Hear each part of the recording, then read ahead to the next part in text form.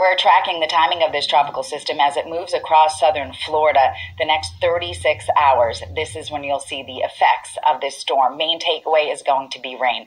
There's a look at the tropical storm warnings in effect for southern Florida. Now today, waves of rain will be in the forecast. The rain will intensify by tonight, really through the overnight, the early hours of Saturday. That's when we're going to see not only the heaviest rain, but also the strongest winds. So we could be looking at tropical storm force winds coming into play overnight, early Saturday morning. Also, a severe weather threat early Saturday morning. So this is when we could get some thunder, some spin-ups, and certainly flash flooding.